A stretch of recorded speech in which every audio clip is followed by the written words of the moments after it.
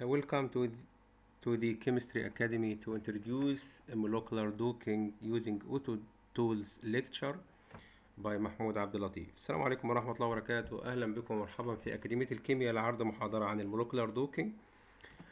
Actually the basic idea الفكرة الأساسية in the molecular docking just to study the interaction between two molecules. One of them is protein and the other one is ligand.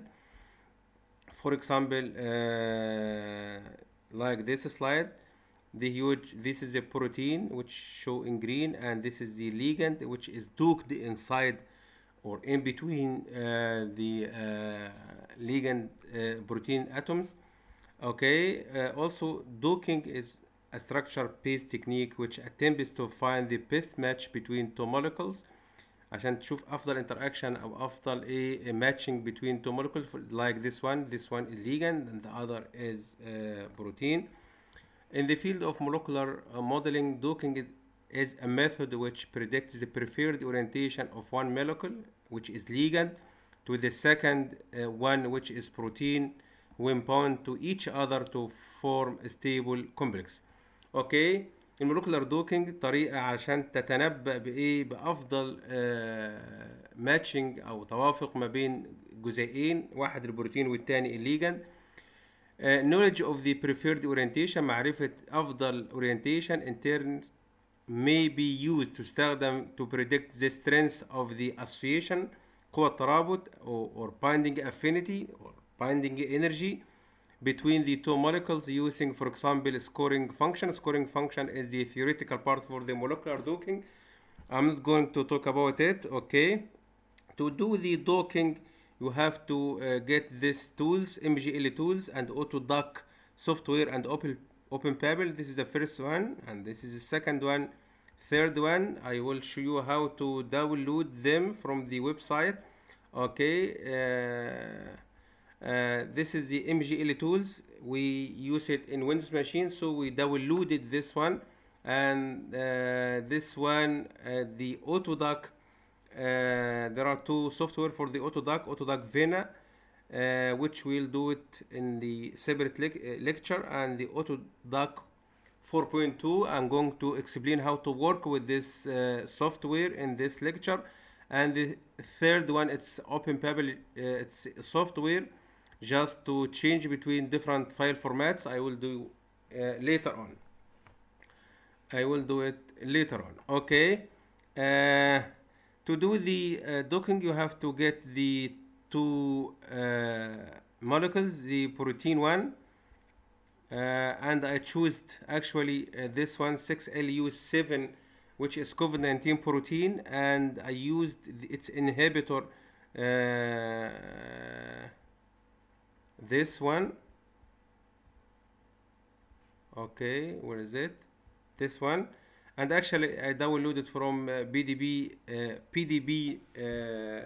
Japan bank. I downloaded it, okay, as MDL file format. Okay, and now after downloading I got the two molecules. Okay, nice. Okay, the first thing I have to do, just I set the path for the working directory as I told you to avoid the crash of the MGL tool. Just copy this one and go to the MGL tools, just set preferences, set, and put it here, and just set and dismiss. Now we have to put the two molecules. We have to prepare the two molecules in bdbq format, charged particles, charged molecules, and then do the Autodock. Just I go to the file and just read molecule. Okay, this is the protein. Okay, just click this arrow. It's two chain. If you are lucky, you find the protein just only one chain. If it's more than one chain, you have to delete the smallest chains. Just click it and just to go to the edit and delete selected atom. Just continue. Okay, we deleted this chain, and the crystal structure of the protein contains heteroatoms and also contain water molecules. You have to delete both of them. I delete the heteroatom from select from the string, just hit heteroatoms, just add them, so there are many, and go to the delete, edit, delete selected atoms. Okay, the next step, just to delete water molecules from edit to delete water. Okay, and just have to add polar hydrogen, just add polar only. Okay, it looks like this one exactly. And the next step, just to add its charges, add Coleman charge. Okay, very nice. Now we have prepared the protein, and then we have to insert the ligand. Just to go to the ligand here and just input and just open it. Okay, it should be, actually I downloaded it in MDL format. Just I set the path for the file, which is this one, as you have seen. Okay, and just the output, it should be in bdbq T format. Just make it ligand,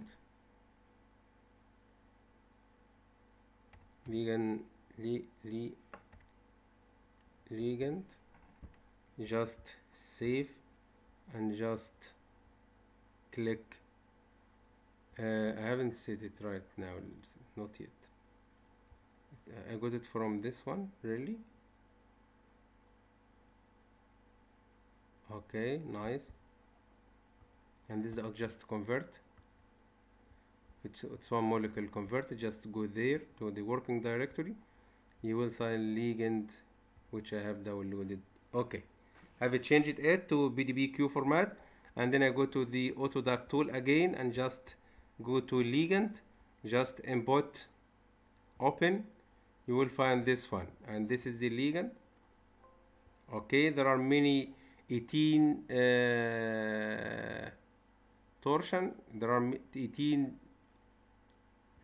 Just add this one, just rotate to see the ligand.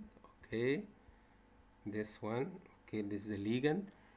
Don't be fear from seeing the ligand far from the protein, doesn't really matter. Okay, now I should go to the ligand again and just detect route for the ligand. Okay, and just you can see torsion tree to see choose torsion. You will find this one. It's the green one. It's 18, and the number of the bonds shouldn't be increased than 32. I leave it as it is. Just done. Okay, and just go to okay. Now I put the ligand in bdbq format, and okay, now I should go to the grid and just choose the macromolecule. Choose this one, select a molecule. Okay, and just you have to save it as receptor dot pdbqt format. Just save and do the same. Just grid set map types for choose ligand. Just choose it. You have already choose bdbq format. Okay, now it's nice. We have done we have reached a good point. Now we have the two molecules, the protein and it's receptor one, and the ligand molecule. And now how we have to set the most important set to set the grid box. The grid box, this is the most important thing. Okay, if you don't know the active site of the protein, you can use plane docking, and you should cover the whole area of the protein by the grid box. And it's better, actually the calculation is affected by the size of the grid box, so it's better to know the active sites. Actually, for this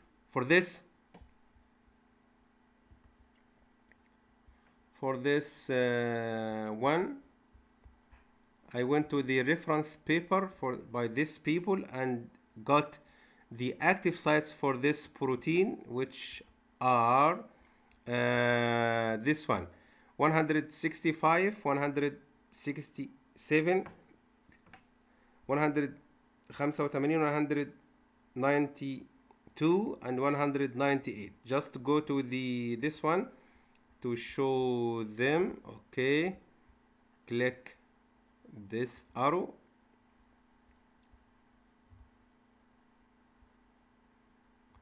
Okay, 100, this one, and this one. I think 100,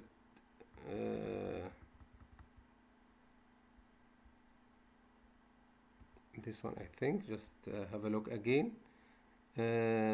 65 و67 و85. Okay, this one and this one. Okay,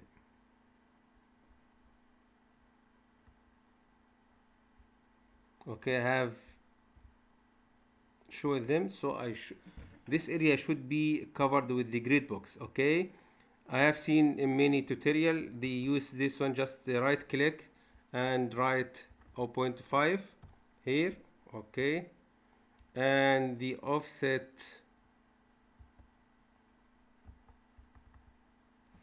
this one, it's minus 17. I have known it, minus 17.124, and this one, it's 11.955. I did it before, and you know the dimension of the grid box. And this one, 68.974.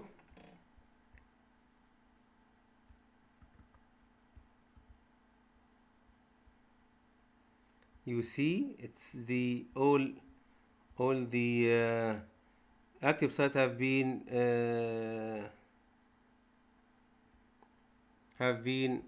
covered with the grid box, and this is, I would say, it's good.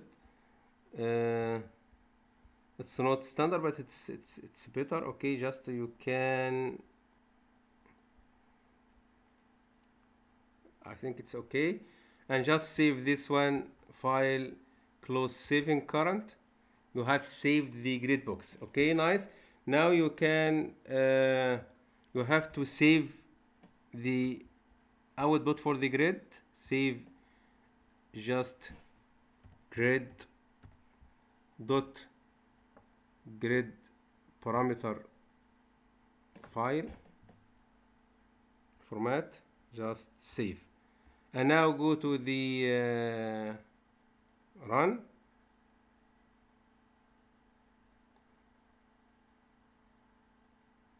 Okay, just auto grid.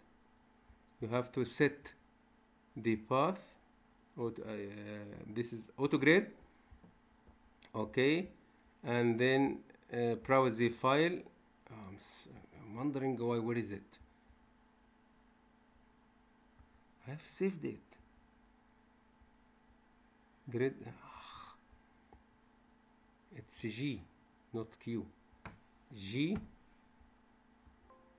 Okay, it have been seen there. Just use this one and just open and just hit launch. Now it's working very nice. Once this one it's disappear. Okay, so I will stop at this point and continue in the next part. Okay, until we meet again, I wish you all the best.